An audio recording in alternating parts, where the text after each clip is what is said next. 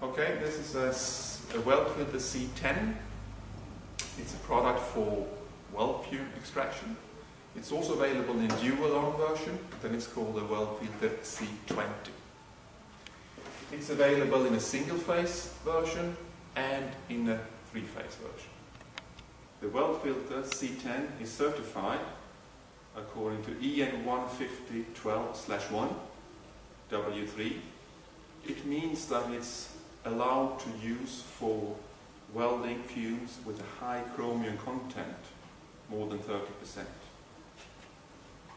It has a capacity of about 900 cubic meter measured at the hood, so that is really the efficient capturing capacity. It comes with a 3-meter original arm with our excellent hood. The original hood is equipped with a damper. You can open and close the damper like this, and has 3 distinct positions. The damper blade has a rubber seal which make it tight when closing. The reason for that is to avoid a whistling noise that can occur if you have a leak. You can also install a spark screen to protect the inlet of the hood and the filter. That is to avoid a fire or big particles entering into the filter.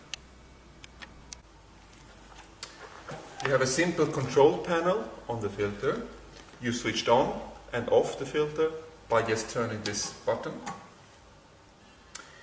The green light will indicate when the filter is running. The red light is an alarm when it's time to clean or eventually replace the filter. At the same time as you have this red light, you will also have an acoustic alarm. The unit is also equipped with an hour time meter, so you will know how many hours the filter has been running. So when you have a filter alarm and it's time to clean the filter, you simply open on the back of the filter here.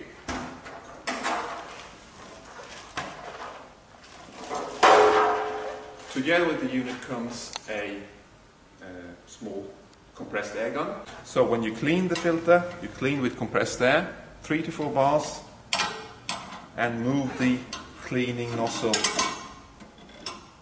along with the inner side of the filter.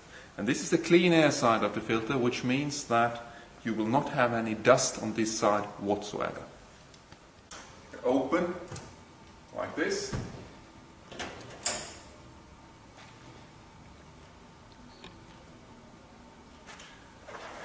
Inside you will find one filter cartridge. This cartridge has a very efficient filter media. It's a PTFE membrane media, which means that it's very easy to clean, plus it has an excellent filtering performance. When you need to replace the cartridge, you simply release this knob like that.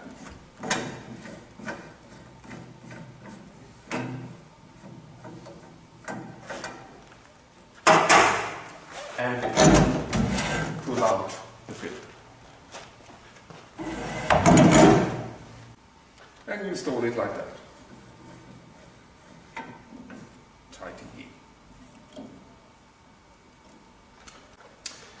The dust collected on the cartridge will end up in the bin over under the cartridge. And it's very easy to take out the dust bin. You simply release this bolt here with the enclosed key.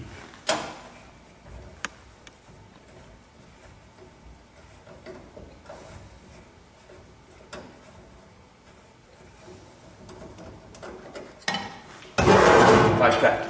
And then you can dispose the dust in a safe way. And when you've done that, you install the bin again and tighten the bolt. It's important to do that in order not to have leakages internally inside the filter.